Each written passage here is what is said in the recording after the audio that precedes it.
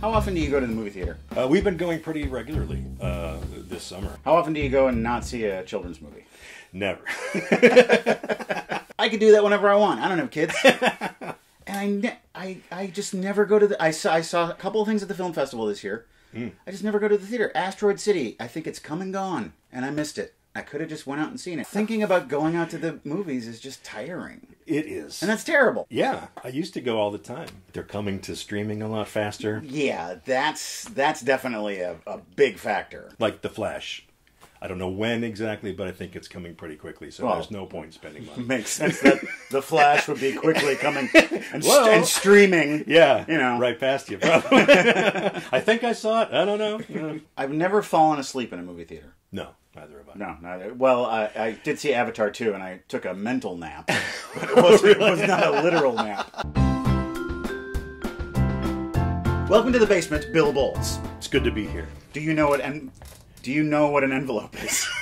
I've heard of them. Do you know what movie is in this envelope? I do not. Would you like me to show you? I would very much like you to show. I will do just that, and then we'll go to the old leather couch and watch it, and then we'll discuss it. Sounds like a plan. This is the second half of Sci-Fi July. Last time we watched The Meg, giant shark movie. Not much of a sci-fi movie, even though that is its official designation. But this movie is pure sci-fi because we are going into the future. We're going into space. Ooh.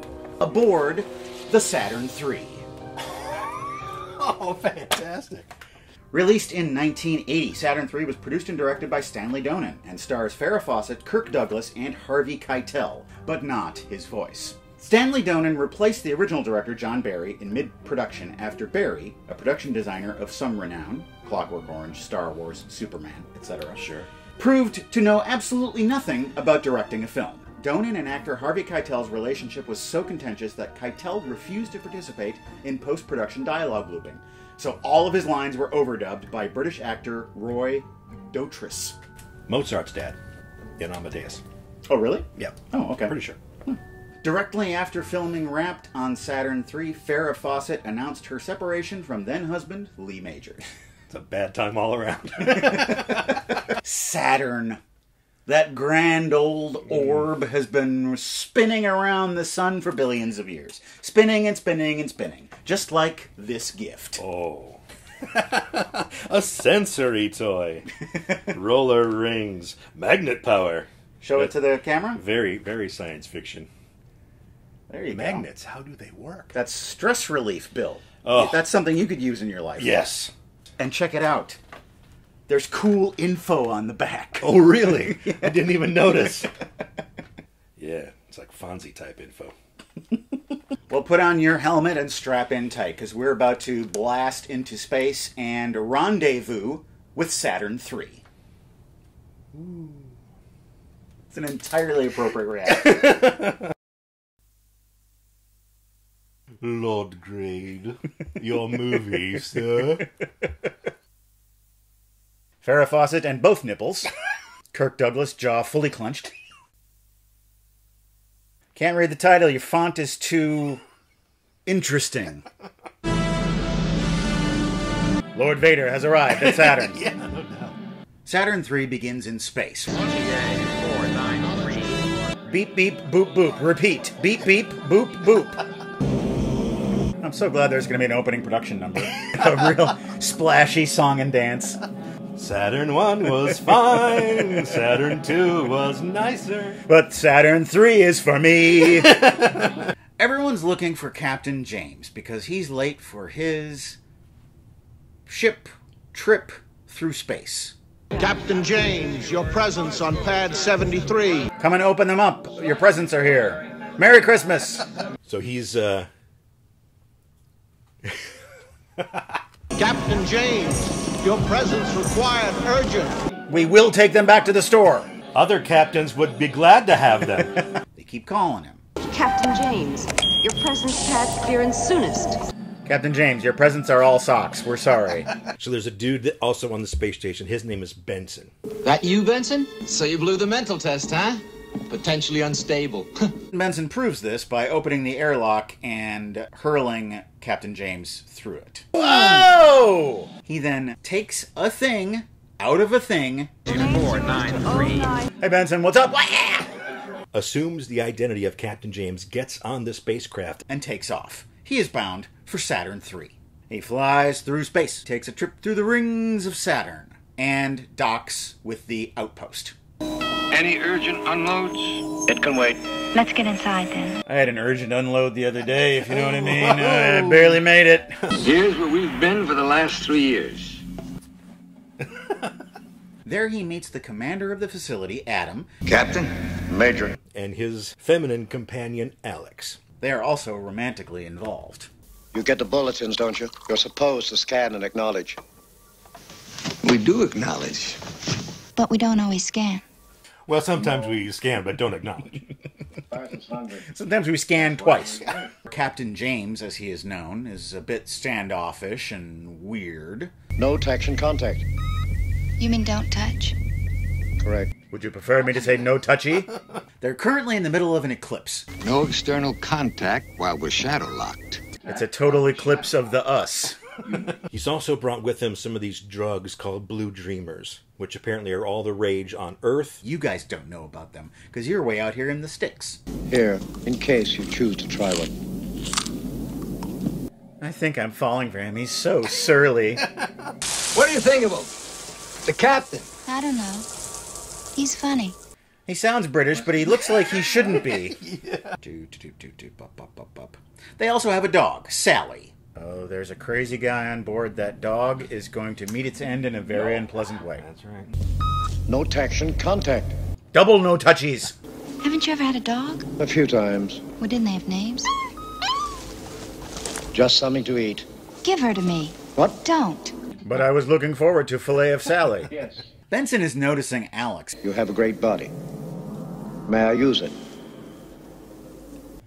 Bill, I've kind of been meaning to ask you the same question. It's something to eat. Benson doesn't understand. On Earth, everybody uses all the bodies. So get with it, baby. Enjoy your blues.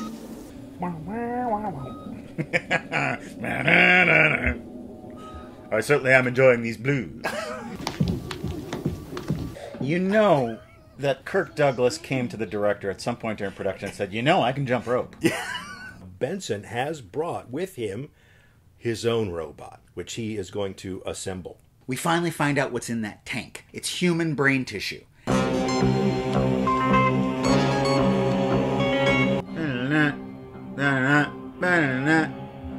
Oh, you can see the CD collection in the background there. The Major is reaching something called an abort date.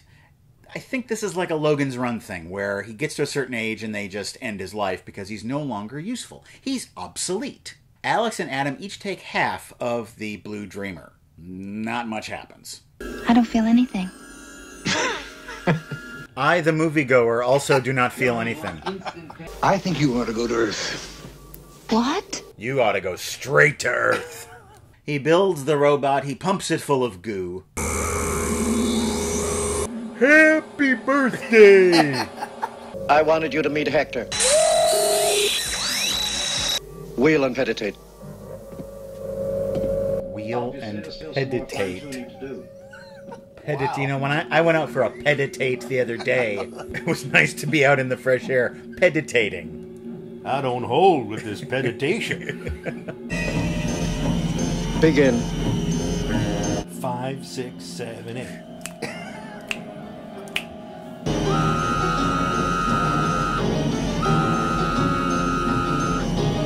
This dance number leaves a little to be desired. The happy couple are enjoying a game of chess.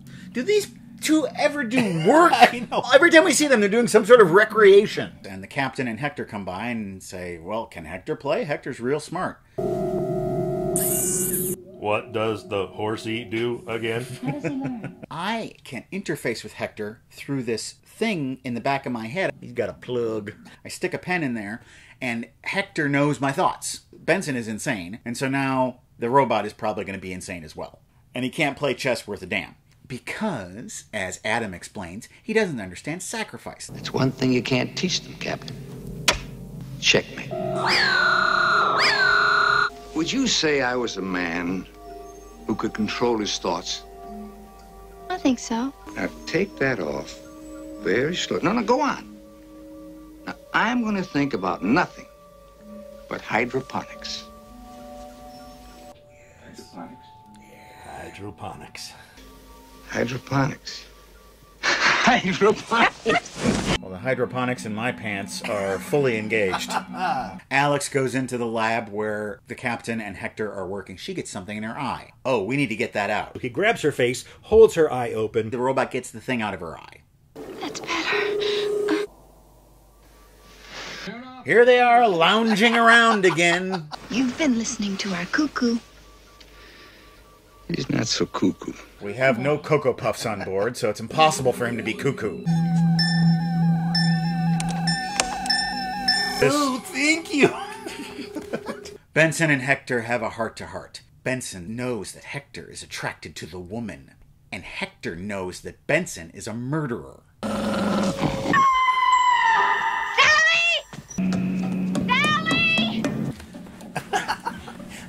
I'm running. Hector kills the dog. Farrah Fawcett has to act a little bit. It's not... Hector tries to kill Alex, or something. Hector, please put me down.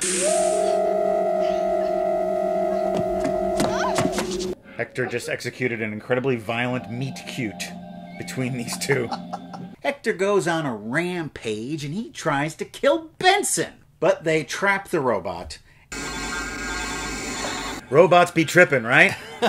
And as the robot goes to recharge, they zap him with a power surge and knock him out. You gotta dismantle this thing, crate it up, and then you're both gone. You flunked. You flunkhead. But it seems that maybe Hector has gotten into the network of the space station, and he uses the robots that are there to rebuild himself. Benson takes a handful of pills. He barges into the boudoir. He's making his move. I'm leaving, and I'm taking your partner with me. That woman is gonna be on my jock from now on. Benson and Adam fight. Don't fight with him, he's got pill strength. Out of nowhere, there's Hector. Oh! Man got snipped. We need to get away from this robot. We need to escape from this station. Adam and Alex sneak around. Running around, slowly. Yo, yo, yo. The suspense is killing me. Adam! Shh. What? Adam devises a trap. It's icy water. They think they're going to freeze him, but it doesn't work.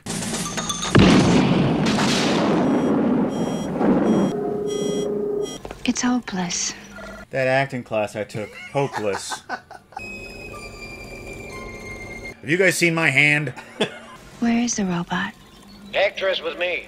Hector is imitating his voice. Yeah, he's dead. Yep. Yeah. They go to where the voice tells them to go. I'm alive. I haven't died. Whoa! I'm still alive. It's okay. Ooh, that robot's a freak!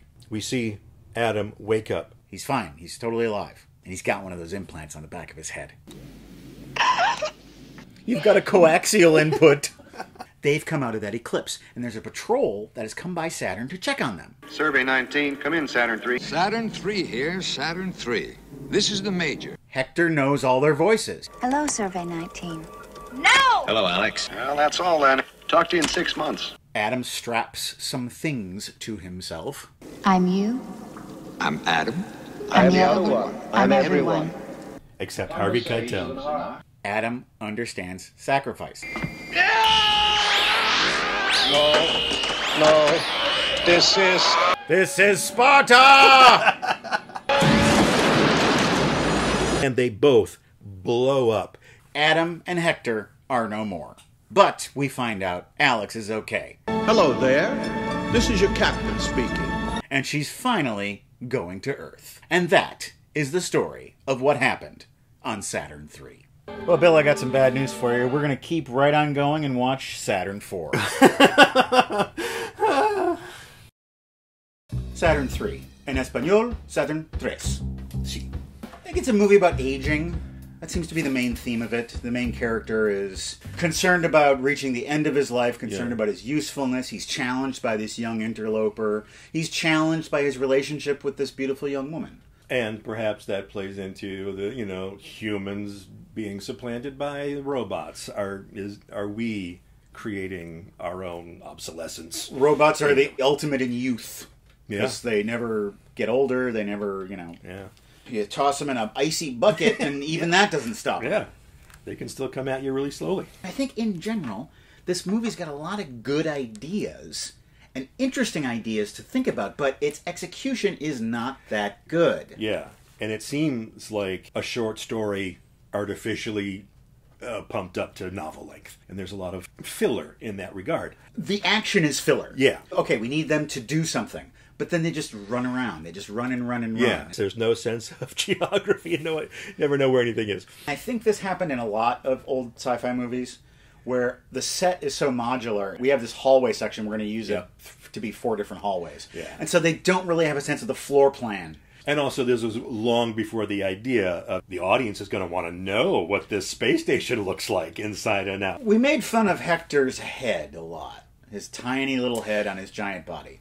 But I thought his face was genuinely creepy. And even the size of his head kind of worked. The design of that robot is unique. You look at Maximilian in The Black Hole, and he's this badass robot. He's got spinning blade arms and everything. And this one, he moves herky-jerky. He's got a weird head. He's more of a Frankenstein monster. And that adds to the creepiness of the whole thing. Yeah. This is my big confusion about the movie. And it plays into Harvey Keitel's voice being dubbed over by another actor. When Alex is approaching Earth and they're on that space station, it seemed to me that was Benson's same voice. Really? Yeah. I'd suggest you walk to the ports and get a good position for a swell view of Mother Earth. I thought it sounded familiar. It didn't strike me that it was actually Benson. I wonder if, because Roy Dotrice doing all of Harvey Keitel's dialogue, it almost seems like they'd hired him to do the voice of the space station at the end, so he was nearby. That happens to me all the time when I do voiceover sessions. They're always like, "Okay, you've done all the Darth Vader. We got this other voice. Do you want to just do that while you're here?" Yeah. Okay, sure. I expected that we were going to go to Earth and see something. She lands on Earth and it's full of Hectors. Yeah, something like that. Alex, Farrah Fawcett. Did she do a lot of movies? I know she did Charlie's Angels. She did that rape revenge movie. Oh, yeah. From what I've seen of that, she's very effective. Not at all like we see in this movie. In her defense, she has said about Saturn III that she came into it thinking that her character was completely different, and by the time she got there, everything had been rewritten. The way she played the role, I was wondering, are we going to find out she's a robot? This was a couple years after Alien, where there was a human masquerading as a synthetic human. And so you would think that that's in the zeitgeist of 1980. Yeah. That someone else would use that. I thought it was a little ridiculous and kind of funny. When Captain James is in the locker room and Benson comes in, he's like, "Hey, Benson, heard you failed your crazy test." Yeah, I guess you're crazy, huh? Potentially unstable. All right. There were a lot of lines and things that seemed like, oh, that's going to be important. But then it doesn't really play out like the Blue Dreamers. Yeah, that really has nothing to do with the story as and a whole. The handful of pills that Benson takes before things really hit the fan, what'd that do for him? I wonder if there was supposed to be a Blue Dreamers dream sequence that they just ran out of money for. Could be. I think that's probably what happened. Well, Saturn III has closed up its airlocks, and now it's time for us to spacewalk on over to a little thing we call Seen It. Seen It. Mason Chennels writes, "Jackass forever. Frankly, it was some of the most fun I'd had in a theater. There's a real communal feeling when you're all laughing at the same dumb but very funny jokes. Seen It." Seen It. I will admit, I love Jackass. I do too. But I watched Jackass Forever and I thought, I think this has run its course. Yeah. I'm concerned about those guys. Johnny Knoxville basically gave himself brain damage during that shoot. Yeah. You can hang up your boots, buddy. Yeah. You're too old for this. Seeing new people coming in to do it. It seems like the age of Jackass is passing. Yeah. It's not for the generations. Right. Because the new people don't have the charisma, they don't have the personality Yes. of those old guys. That's exactly it. It's the charisma that they lacked. Knoxville gets run over by a bull. He's done that already. Yeah. Steve-O gets thrown up in the air in a porta potty. They've done that already. Yeah. Delivering physical trauma to... Yeah, there's only so much nut torture you can stand. Yeah. But there is a Jackass 4.5 that has all their unused bits, and will I watch it? Yes, I will. Yeah. Luke Maudsley writes, easily my favorite that I watched last year was Dolores Claiborne, packed with outstanding performances and filmed beautifully. Seen it. Seen it. Did you read the book? Yes. Me too. It's one of Stephen King's worst books. Dolores Claiborne is a novel-length monologue about this woman who killed her abusive husband. Yeah. And then 20 or so years later, she's finally confessing it. It seemed like it was a writer saying, I've never done this before. Let's see how that happens. Okay. Yeah. I did it, and since I'm Stephen King, it's going to get published. Yeah. Dolores Claiborne, the movie, is a big improvement on the novel. Dolores tells her story to her daughter rather than to the police, which is a more dramatic and a better emotional choice. Because it makes it more personal. Sure. Stephen King's plots get so fussy and so complicated, and they're just step by step by step by step. He's got to think himself out of the corner that he thought himself into. And the movie just cleans up a lot of that. It makes the story a lot simpler. Kato, Lujan Camacho. Seen it. Mad God by Phil Tippett. Seen it. Seen it. Mad God is a hard movie to talk about because there are no adjectives to describe Mad God. They don't exist. No, language is thwarted. Except for maybe the word splat. Mad God makes an important distinction, and this is something we don't often think about, between story and narrative. This movie has no story, but there's a clear narrative. There's something going on, and I can follow it. Yeah. At a certain point, it got a little muddled, but for the most part, I could follow it. And then I watched the interview with Phil Tippett, and he was like, I was focusing more on narrative than on story. It's like, yes! Movies like that, you really want to know what you're getting into. Most of the time when I watch a movie, I don't want to know anything about it. I don't want to see a trailer. I don't even want to know what the plot is. If you tell me it's a good movie, don't tell me anything about it. But there are some movies where you do want to know what it is. So you're not going into that expecting a story or expecting dialogue. Yeah, that much would have been. So I think I enjoyed it more because I knew what was coming. Creating those hairy little homunculus dudes who just get smushed at every turn, you know? They do. My favorite one was that you see one of them walking and then...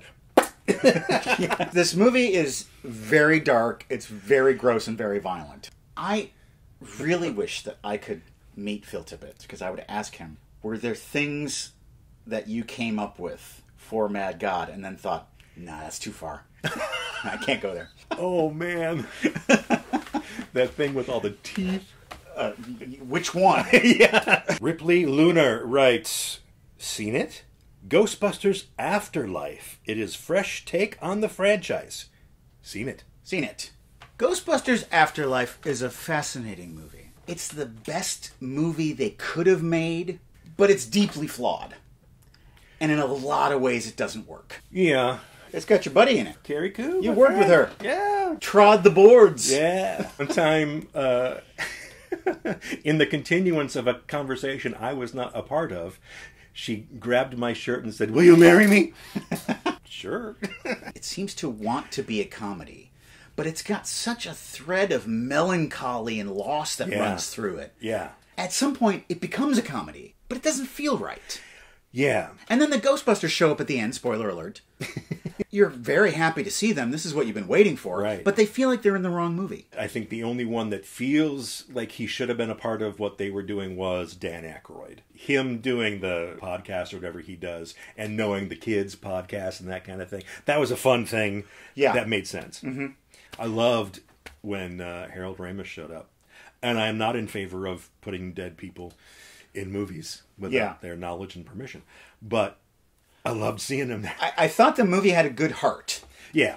There is a place that you can go that's not located anywhere near Saturn, and that's our website, welcometothebasementshow.com. Our entire catalog is there, and there are also PayPal donation buttons that you can click on and make a one-time or rolling monthly donation to support this show. Your support is greatly appreciated, and it helps us Keep the lights on.